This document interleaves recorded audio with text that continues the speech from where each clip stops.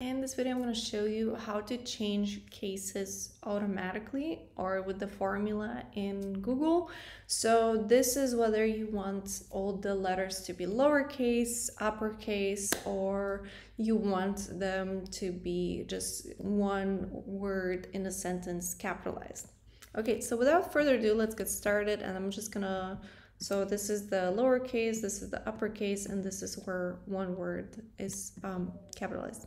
So first I'm going to delete all of this, and then I'm going to say the equation sign and say lower, say right, and then I'm going to just choose whether I want it to be name or surname, whichever.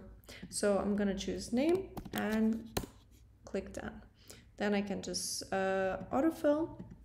Or if that didn't happen, then you just choose the cell, choose this square blue thing and drag it down. That's it. Now we can do the lowercase for surname as well. We would just have to drag it to the side. However, this is the upper one, so that's not what I'm gonna do. Let's do the equation sign again. And this time we're gonna write upper and choose this and click OK.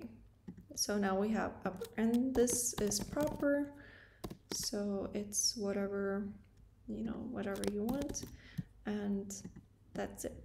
So if I, for example, wrote like this, then proper case would look like this. So I can, it doesn't have to be just one word, but it's up to you how you want to do it. And then if you want to change it at any time, you can just change it and write lower, for example, and you can drag it down, and that's it. I hope this is helpful. If you have any questions, just let me know in the comments, and see you next time.